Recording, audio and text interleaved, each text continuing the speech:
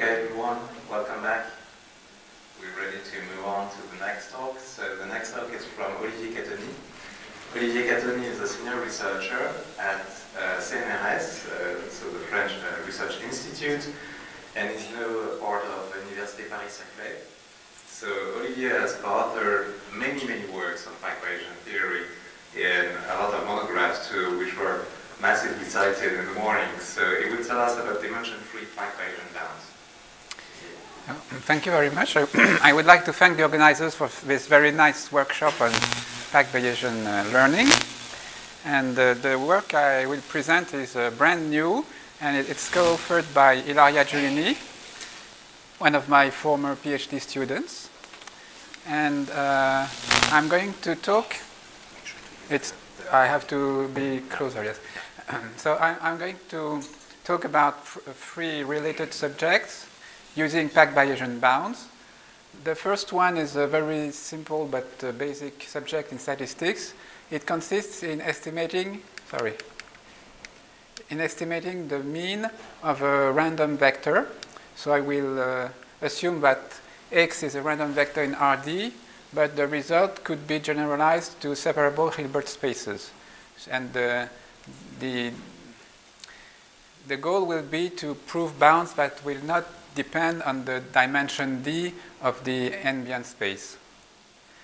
And a related problem is to estimate the mean of a random matrix from an IID sample made of n independent copies. And we will use these estimates to solve linear least squares regression problems. So the dimension-free assumptions I'm going to make are assumptions concerning the second moment in the two first cases and the fourth moment in the case of the regression setting. And so the obtaining estimators for the mean with sub-Gaussian behavior under weak variance assumptions, it has been a hot topic in the last years, and there are interesting and fundamental papers by Lugazi, Minsker, and Mendelssohn, for instance, about this, starting with the one-dimensional case. So the approach here will be to not to tackle directly the estimation of the mean in dimension higher than 1, but in estimating directional means by considering the unit ball of Rd. And in a similar way, for matrices, we will estimate this one-dimensional mean for each possible choices of xi and theta, and this will allow to control the operator norm of the difference between the estimated mean matrix and the mean matrix. And the idea to deduce results about least square is to remark that the least square risk can be written up to a constant, the expectation of y to the square, that does not depend on theta, in terms of the expectation of the Gram matrix and of the expectation of a vector that is y times x. So if we have dimension-independent estimates for the Gram matrix and for the mean of yx, we can deduce results for solving least squares in a high-dimensional space and also in a Hilbert space, infinite-dimensional Hilbert space. So so what we have to do here is to have results that are uniform with respect to the direction theta. And to obtain this uniformity with respect to that direction theta, we will use a PAC-Bayesian bound. So the general form of bound I'm going to use is this one. For any parameter delta, that will be the confidence level of the deviation bounds, we'll be able to prove a result about a perturbed version of the empirical mean. So we are going to control uniformly an empirical process, but using a perturbation of the parameter feeder. And so we find this log Laplace expectation here that was already introduced in the previous talks. And so what is important, of course, the quantifiers are very important. The whole idea is to be able to prove a result with probability 1 minus delta that are valid for all possible choices of posterior measure rho. And as was already explained in previous talks, the complexity factor here is measured by the Kullback divergence between rho and a measure mu on the parameter space, a probability measure that has to be non-random, not independent from the sample. So mu is fixed and rho can be anything, and so it can depend on the values of the sample. So here we are going to specialize to Gaussian computations in a way that is very similar to the way margin bounds were proved by John Shaw-Taylor and Langford for SVM, for support vector machines. So we are going to use this PAC-Bayesian inequality that is valid for any choice of rho and mu. We are going to use it for Gaussian perturbations of the parameter. And this will make it possible to have explicit computations.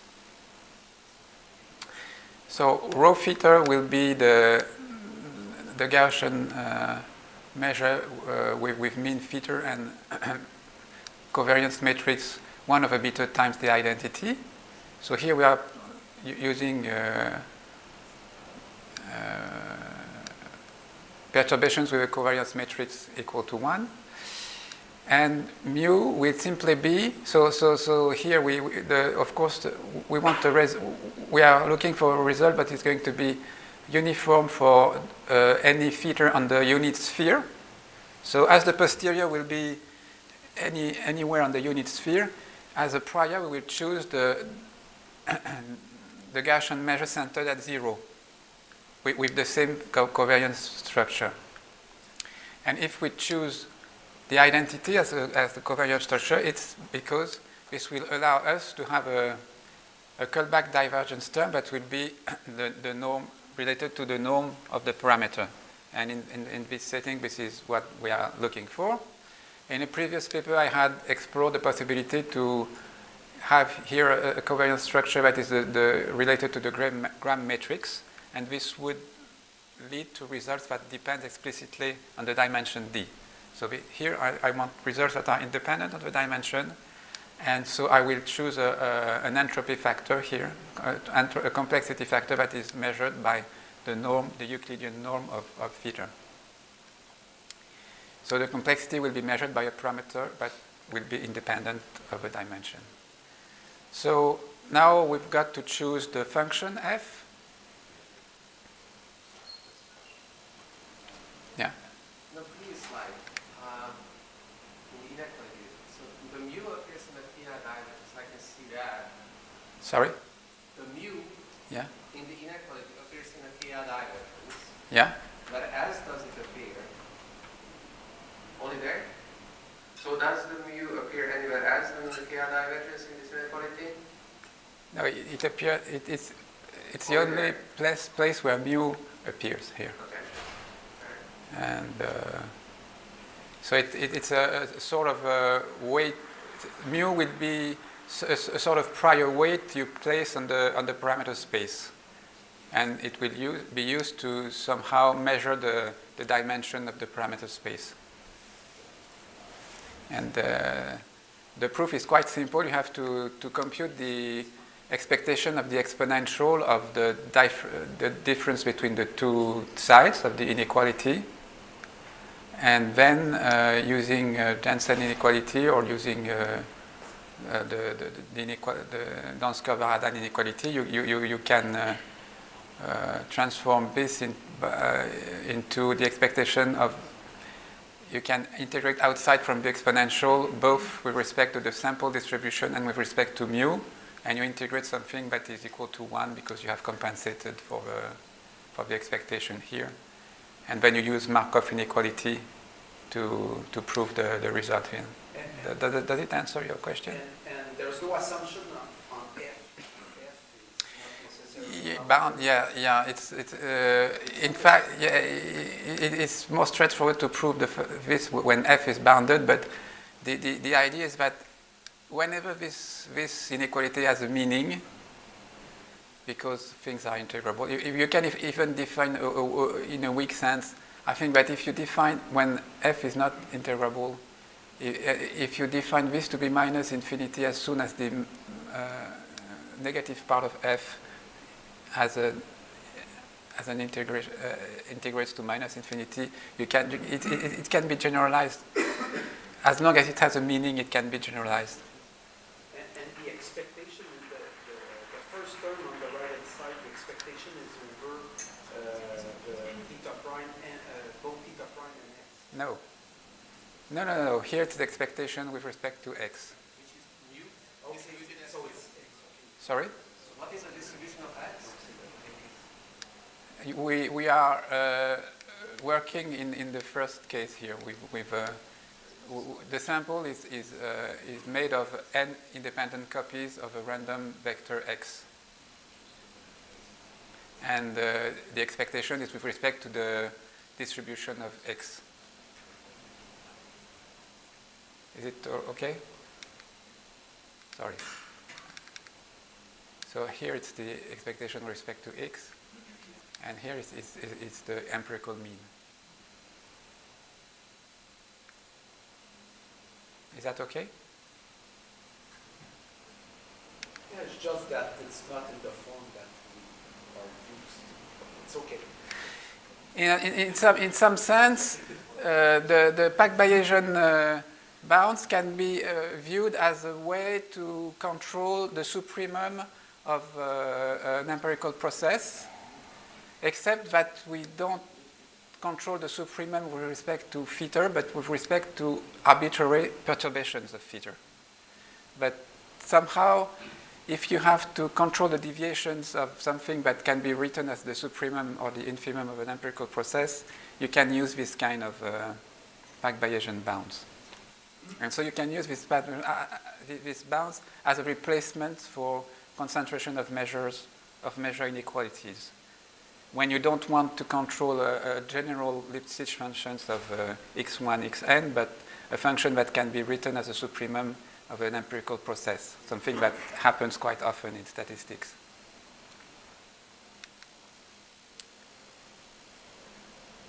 So we are going to specialize this by making a series of choices. I already told about the choice of the perturbation, but will be Gaussian to be able to do explicit computations. And so now we have to choose f. So the most obvious choice of f would be to choose f of the form lambda times theta primes, the dot product between theta primes and xi. But if we do that, we will be able to control what we are interested in, that is the dot product of theta and of the expectation of x, but under assumptions where we will have exponential moments of this form, because here we have the expectation of the exponential of f. So if f is just the identity, it's just the dot product here times a scale constant, then we will have to make exponential moment assumptions that we would rather not make. So a trick to be able to work under weaker hypotheses is to use an influence function to obtain robust results. An influence function psi, so f of theta prime and xi is going to be psi times lambda times the dot product between theta prime and xi, and we will choose psi to be close to the identity, but psi would be chosen to be some sort of mean of converting exponentials to polynomials. So the exponential of psi of t should be bounded by polynomials. And the polynomials, of course, will be related to the Taylor expansion of order 2 of the exponential. And psi will be symmetric, bounded, and we want also in the list of things we would like to have for the inference function psi, we would like also to be able to do explicit computations of psi of lambda times theta primes dot xi when rho is Gaussian. So it's possible to find such an inference function. We can squeeze in a polynomial between the two functions minus log of 1 minus t. The two functions, there is a polynomial in between in the interval minus square root of 2, but we are going to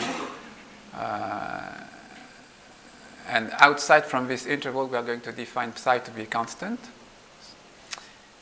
And if we do so, we have, since psi is piecewise polynomial, then we can compute the expectations here, because when theta prime is a multidimensional Gaussian, theta primes times xi will be a one-dimensional Gaussian. And it's possible to make explicit computations of piecewise polynomial functions of a one-dimensional Gaussian random variables by integrating by part. So more precisely, if I define phi of m and sigma to be the expectation of psi applied to a one-dimensional Gaussian variable with mean m and standard deviation sigma,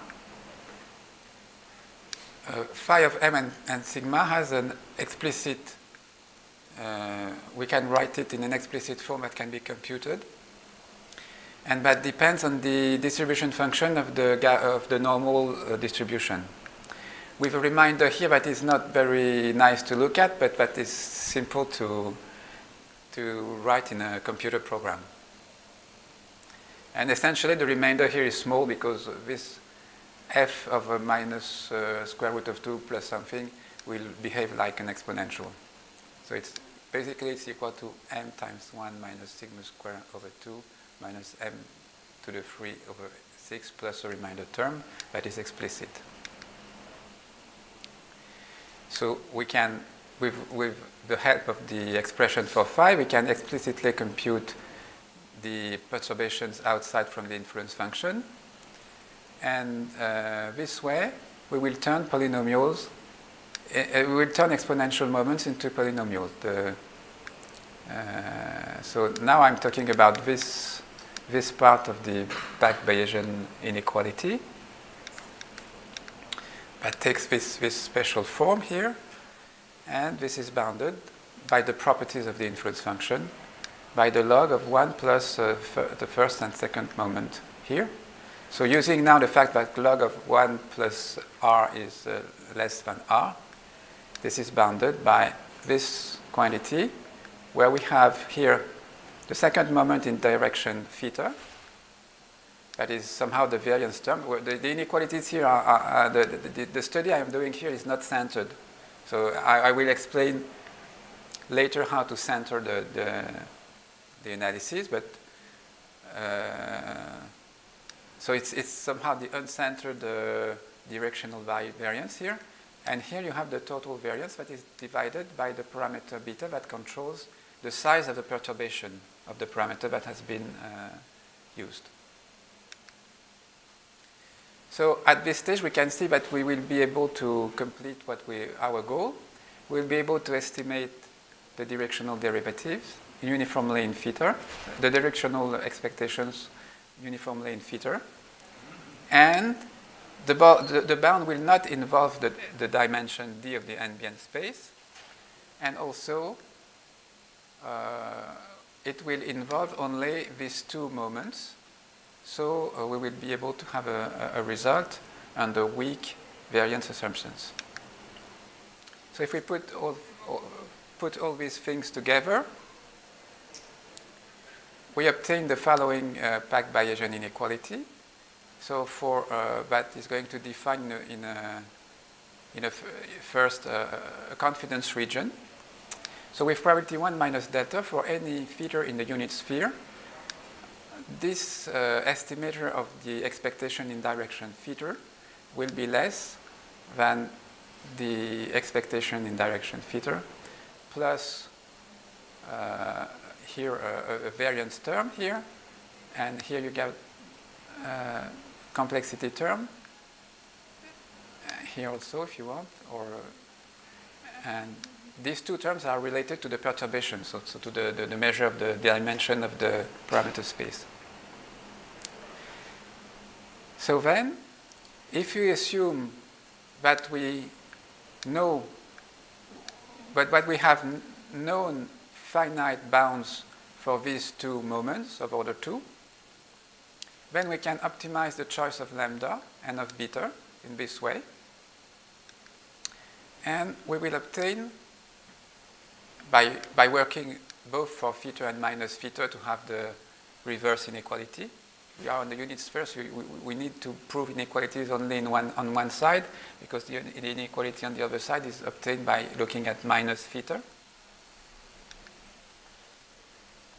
So here we have a confidence region defined by the estimator, the directional estimator E of theta.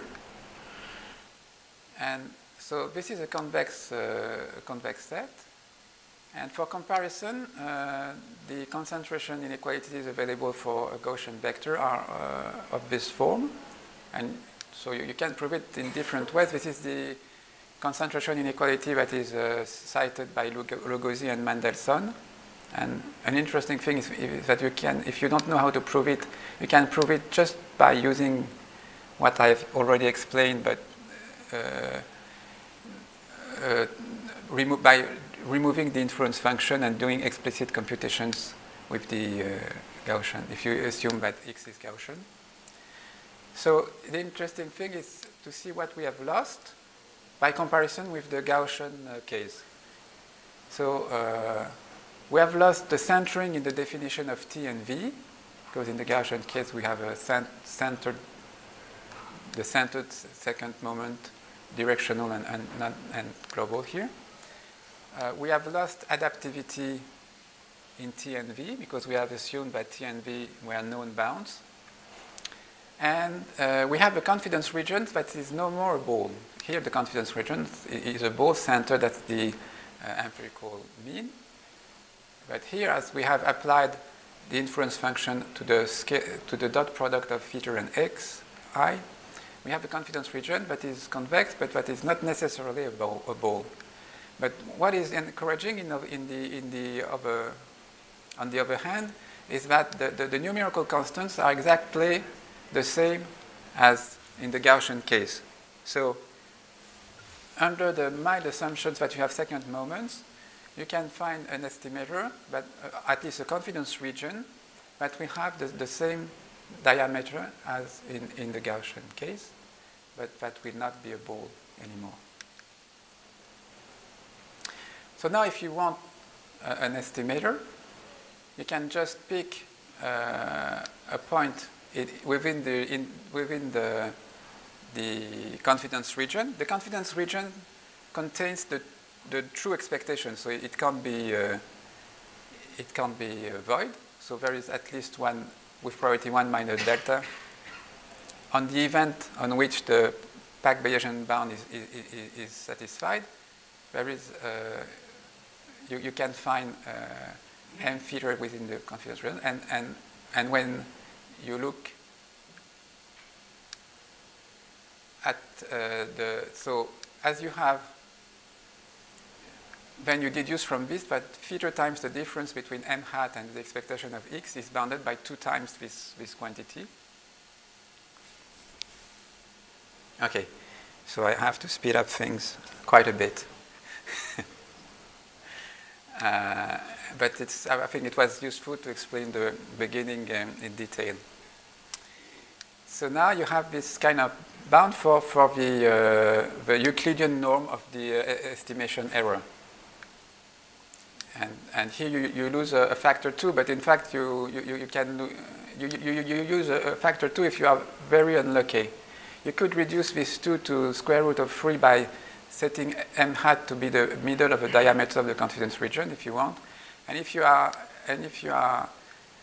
lucky and the confidence region is not far from a ball, you should be able to have rather constant close to 1 here. Okay. So now the result is not centered, but you can center it by a sample splitting argument, quite standard. You take a small amount of the sample to have a pre-estimator, a coarse estimator of the mean, and then you work with the remaining part of your sample. And if you do that, you will have an estimator for the mean with an estimation error that will be equivalent to what you obtain with centered definitions of the moments here. Okay, so I will go fast on the rest. So you can do the same kind of things with matrices by controlling this kind of quantity with. So instead of in the vector case, you control the dot product of theta prime and mi, and here you have two parameters psi. So we are looking at matrices of size p times q, and by controlling this quantity, we can prove similar results for matrices. And the difference with vectors is that we will be able to study the operator norm of the statistical error. And so we can compute almost explicitly the estimator, the directional estimator. And we have a PAC-Bayesian inequality in which you have various terms that appears, and the largest one is the Hilbert-Schmidt norm of the matrix. And now you have to optimize the parameters, so, assuming that if you know bounds for the Hilbert-Schmidt norm of M, and for the operator norm of M times M transpose and M transpose times M, and of course for the variance term. And if you choose the parameters in an optimized way, you will obtain here for the operator norm, but this is going to give a result for the operator norm that is defined and in terms of these quantities, and what you gain with respect to a vector. So if you apply the result for a vector to a matrix, you obtain a result in Hilbert-Schmidt norm, because the scalar product for matrix gives the Hilbert-Schmidt norm. But here we have an improvement, and it's the fact that instead of having a complexity term of size t over v, we gain a square root here. So the directional estimate will be of order the square root of v times t over n, something that is lower than what you obtain for the Hilbert-Schmidt norm. Okay. So I will go very fast on the rest of my presentation. So one question you can ask is whether it's possible to adapt to the parameters I assume to be known in the beginning. And the answer is yes, to a certain point, by using asymmetric influence functions. So instead of squeezing the influence function between minus log of 1 minus t plus t squared over 2 and log of 1, I squeeze it between two terms, so that the exponential of psi is going to be squeezed between 1 over 1 minus t plus t squared and 1 plus t, and we have a linear, the upper bound is linear for the influence function. And so now we can estimate separately the positive and the negative parts of the dot product that we are interested in. And doing so, it's possible in the vector case to obtain estimators that will adapt. Where is the result? Sorry. We'll adapt to the values of V. So now we don't need to know V and T to compute the estimators, so we can choose V and T to be exactly equal to these two quantities. But the price to pay is increase in the constants here. But other methods to be adaptive, like Levsky's method, also lose a constant at least equal to 2. You can do the same kind of thing for matrices. I will skip it. And it's possible to do a special study for the Gram matrix, because the Gram matrix is a symmetric matrix, and it's defined by the quadratic form. We can look only at theta, the dot product of theta and g theta, instead of having two parameters here. And doing so, we can have an adaptive estimator. I will give you the form. We can have a confidence region for a Gram matrix with diameter here given by this. So I still need to know a bound for the fourth moment here. T is a bound for e to the for the norm of x to the power 4. I don't know if I read. Yeah, it's written here. So if we know this bound, but it's a bound bearing on the expectation of one-dimensional random variable, so one-dimensional expectation, then we can adapt to the directional moments of order 4 here, and have a confidence region whose the diameter in direction theta will depend on theta here, because it will be equal to the 1 over to the product of this and this to the power 1 over 4. And so it provides a better estimation of all the eigenvalues of G.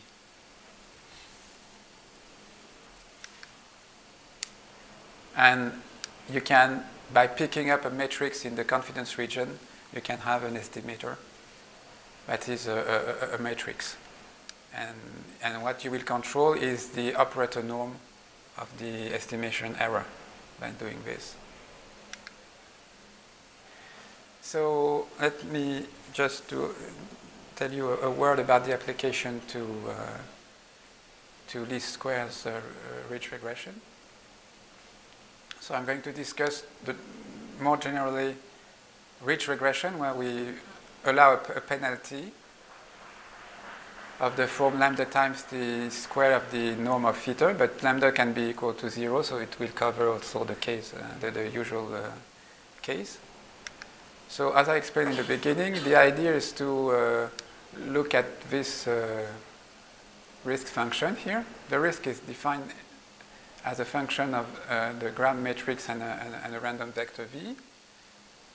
So now if you assume that you have estimators for the operator norm of G equal to G hat and for V hat, what I explained before will provide estimators of order big O of square root of log of delta 1 over delta over n, under the assumption that the norm of x to the power 4 is finite, the expectation of the square root of y times the square root of the norm of x is finite. So this means that if you have an independent noise, if you have a structure of the form y is equal to f of x plus a centered noise, then the assumption of the noise is only that the noise has to be square integrable here. And under these assumptions, by considering the estimated risk here obtained by replacing G and V by G hat and V hat, you can derive bounds that will be valid for in Hilbert spaces, not only in finite dimensional settings. So the most obvious bound is a bound obtained by optimizing in theta in a compact subset of RD, and then you can simply prove that you have a slow rate of order 1 over square root of n. Now, if you want to be a little more clever, you can look for a confidence region by looking at the difference, at the risk differences. If you look at the risk differences, you can bound it by a convex function, gamma of theta and psi, that involves the differences of the estimated risks, plus something that depends on the estimation error on the Gram matrix here, epsilon, and on the vector v here. And of course, sorry, there is a misprint here.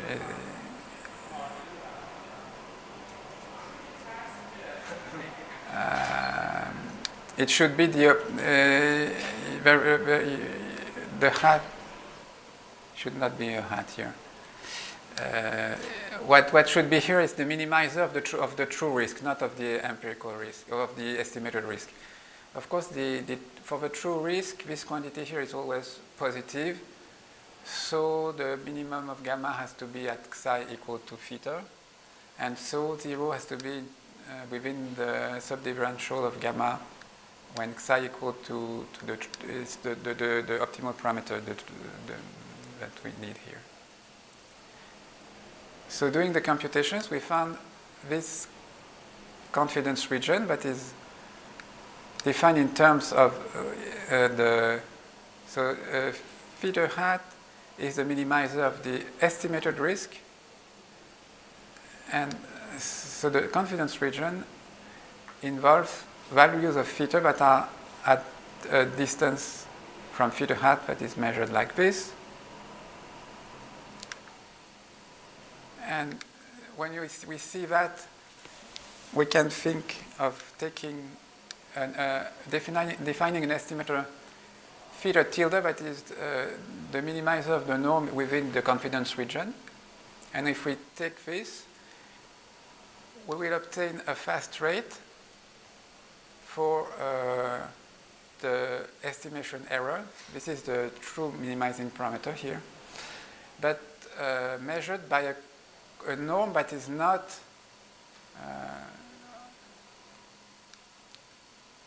we don't have a fast rate for the excess risk here, but the excess risk is the distance between theta tilde and the optimal parameter measured by the metric defined by the Gram matrix G. So here we have the metric defined by the square. Sorry, there is a misprint. Yeah, it should be G plus lambda times the identity. I made a mistake. It should be G times. Here it should be G times lambda I also, but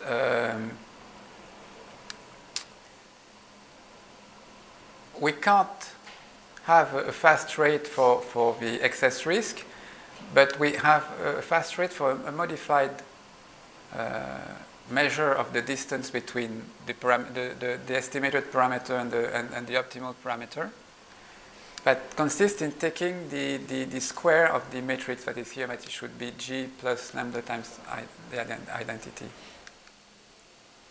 And then, for the excess risk itself, you deduce from this a bound where you have to divide by the lambda plus the smallest eigenvalue of the Gram matrix. So this is depending on D. And now you can study sparse recovery using this kind of tools also, but I don't have time to give you more details, so I'm going to stop here for the first part of the talk.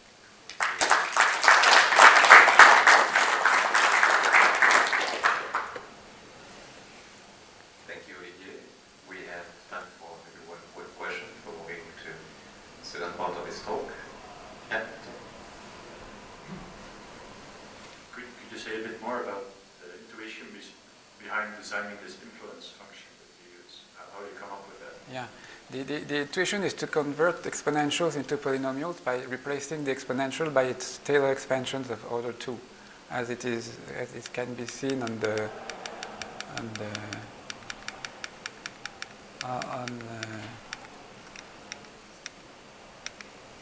here. So what I want to do is to control the exponential of f. But I would like to have polynomial moments. So I would like to replace exponential f by its Taylor expansion of order 2. And to do this, we can do this by choosing for f a function of psi that satisfies this inequality, because then exponential psi will be less than. This is the idea. The idea is to turn exponential into polynomials, in one word.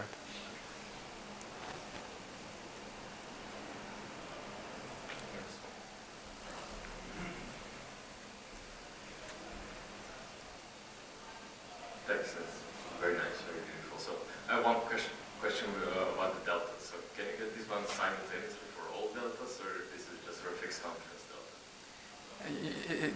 The bound can be obtained for any delta, but the estimator depends on delta. Oh, yeah. Right. Because the optimal choice of the parameter lambda depends on the level delta here. Yeah. So if you don't optimize lambda, you can have results that will be, this one is valid for any values of delta, but if you take lambda fixed, you will lose something.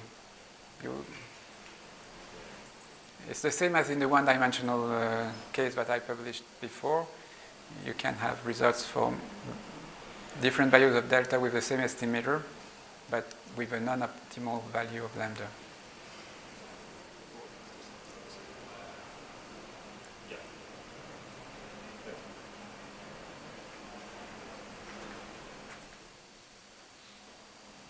Is it possible to have something weaker than bound in second moment? So like first moment plus some epsilon.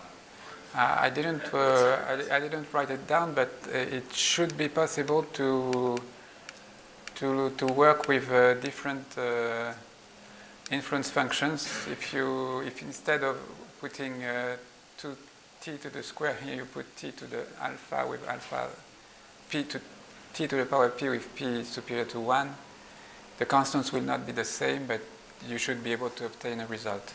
I didn't try to write it down, but it should be possible. Okay, so let's move on to Olivier's second talk. So I need Just a some direct help. continuation of this one. So specializing the previous result to the estimation of the mean or random vector. Okay, so thank you. So it's also a joint work with Ilaria Giulini, and the two preprints. So this is a paper that has been submitted and accepted by NIPS. And what I talked about in the first talk is in a preprint, but is also available on my personal page and on archive. So I will come back to the question of estimating the mean of a random vector, and I will try to find a compromise between the simplicity of the estimator and the bound we can prove. And so the idea here is to apply the influence function to the norm of xi. So of course, if I apply the influence function to the norm, I have a much simpler estimator, because what I do is just thresholding the norm of xi. So I'm projecting xi on a ball of radius 1 over lambda. So here I can choose for the influence function psi the simple threshold function, that is the minimum of t and 1. Let's go to this. And I consider why I replaced each sample, xi, by its projection on the ball of radius 1 over lambda. Here, this is what it means. And I define the estimator of the mean as the empirical mean of the shrinked sample. And so the idea to exploit this setting are that so if I compute the difference between 1 and psi t over t, because what I'm going to have to control here is something of the form psi of t over t. So when psi is the simple threshold function, then 1 minus this ratio is always positive or null and is bounded by t to the power p times a constant depending on p, but this is valid for any value of p, be it integer or non-integer. And we have projected on a ball of radius 1 over lambda, and this means that lambda times the norm of yi is always less than 1.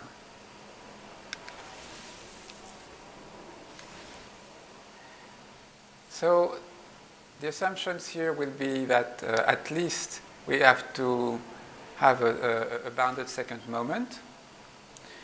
And we will assume that the directional variance is bounded by a known constant v. So it's the, yeah.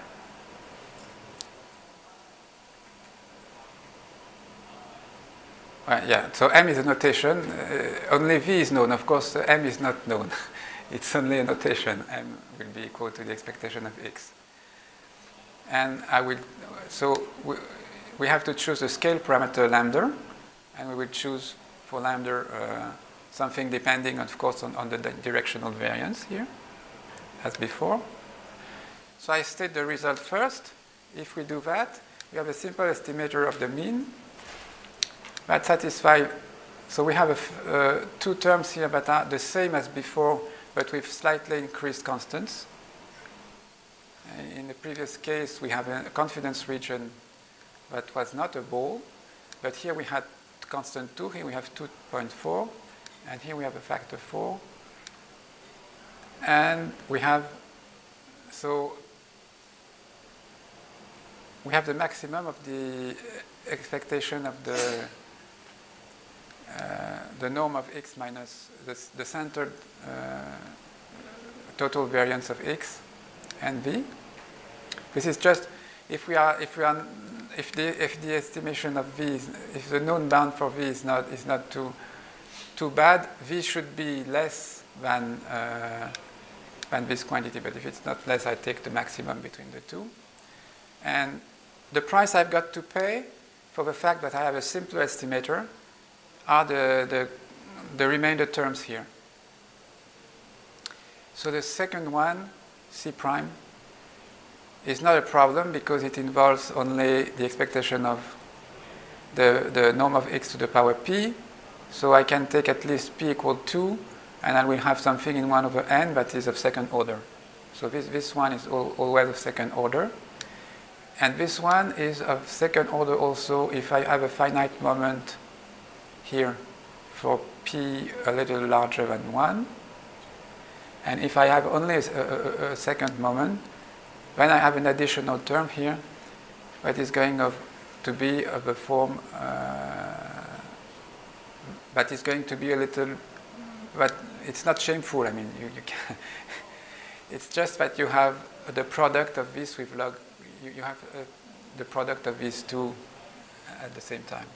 But so the idea is that if you have a little bit more than a second moment, if a moment of order a little bit higher than 2 is finite, then you get a bound whose leading terms are the same as in for Gaussian concentration, although the data are not Gaussian, of course. So, how many? I've got 5 minutes. Okay. So let me tell you a word about the proof. So of course the main ideas are the same as in my previous talk. And since I'm computing the empirical mean of a shrinked sample yi, I will have to compare the expectation of y with the expectation of x, and I can decompose the directional error between the expectation of x and the expectation of y, and the error between the empirical mean of y and its expectation. So for the first term, we can write explicitly what we have. Alpha is equal to this scalar, the shrinkage parameter here. And so we can decompose it like this, and then use the fact that 1 minus alpha is less than any power of t of lambda time the norm of x to the power p. So we obtain this bound for the first term, and then the second term will be tackled using a PAC-Bayesian inequality. And here, what we've done, the PAC-Bayesian inequality I explained in the first talk, it involves the expectation of the perturbation of the parameter rho theta outside of the log, but we can put it inside because the log being concave, it goes in the right side. So I have put using Jensen inequality, I've put the perturbations with respect to the parameter inside the log here. And then as the perturbation is Gaussian, we could use the explicit formula for the Laplace transform of a Gaussian to obtain this thing. So now here the theta prime is a Gaussian, so it's not bounded. But once I have integrated with respect to the perturbation with respect to theta, I get theta that is going to be on the unit sphere, so it's bounded. I have to compute the expectation of the exponential of a bounded argument. And then to do that, I can use the ideas in Bennett's bound. So the idea is to use the fact that this function is increasing, and this one also, and that they are equal to 1 at 0. And this allows to turn, as in Bennett's and Bernstein inequality, to turn the exponential into polynomials also. So now I've got something that is expressed as a function of the directional variance and of the total variance here. So for the total variance, it's quite simple because y is obtained by projecting x on a ball, so it's obtained by applying a contraction to x, and so a contraction will lower the variance. So the variance, the total variance of y is less than the total variance of x. And for the directional variance, it's not the case, but you can explicitly introduce alpha, the shrinkage ratio here, and use a convexity argument to relate the directional variance of y with the directional variance of x. And you will also have here our upper bound for 1 minus alpha. And if you put all these things together, you get this inequality for the directional estimation error. And then you optimize you optimize mu, lambda, and beta, and you get the proposition I've shown before. You get this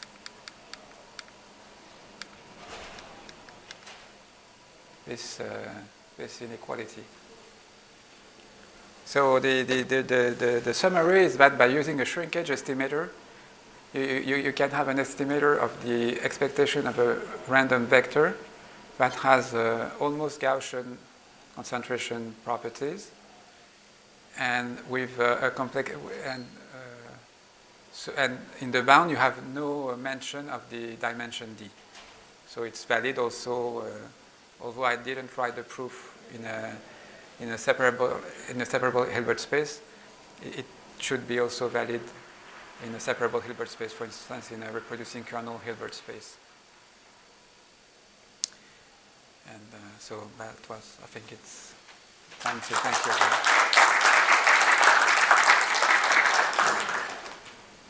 Thank you very much, Olivier. Additional questions or comments?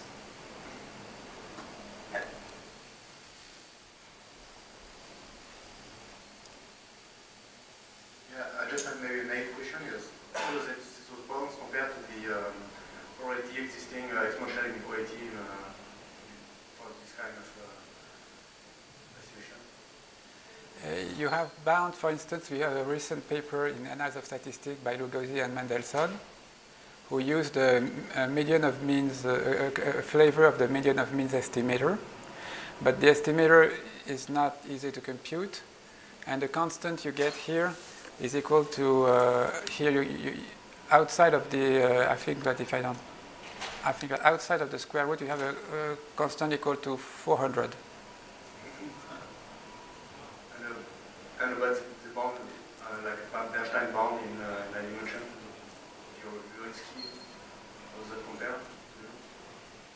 I don't think. I think that.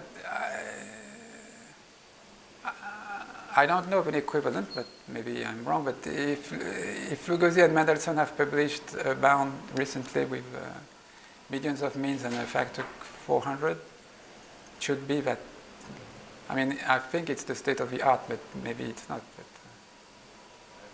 I don't know, maybe there's some different assumption, but let's discuss this offline. Yeah.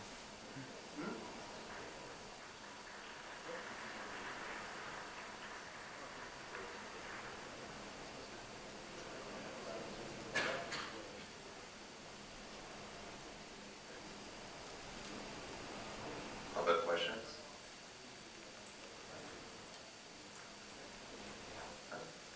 Okay, well, let's thank Olivier for his nice 2 talks. So thank you very much for your attention and invitation. And so we now have the second coffee break, and again, faster session on the walls. And the next talk is at 3:30.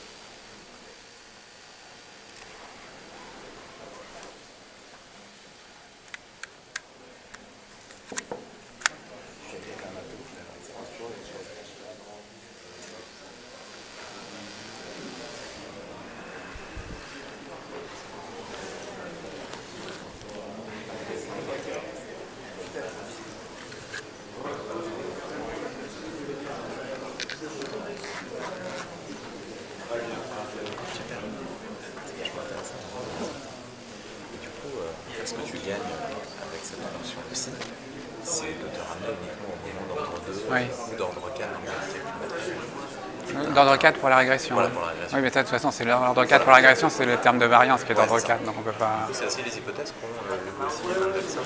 Parce que du coup, tu faisais référence à quel papier? Parce que Le dernier là qui. Parce que je sais pas si tu l'as vu, il y a un papier en fait de Guillaume et il a 15 jours et où ils ont en fait des bornes de risque pour l'estimateur MOB, justement qu'ils ont fait avec Lugosi. J'ai pas le temps de le lire, en fait je l'ai imprimé et je l'avais. Oui, non, mais je sais qu'on peut faire des choses similaires avec le MOB, mais je pense que de toute façon les constantes seront. Enfin, l'avantage du MOB, c'est qu'il est adaptatif par rapport à la variance. Mais c'est comme les méthodes adaptatives, que ce soit les ski et trucs, on perd une constante. Ouais. Et puis surtout, c'est vachement compliqué. C'est plus calculé. Bah, c'est ça.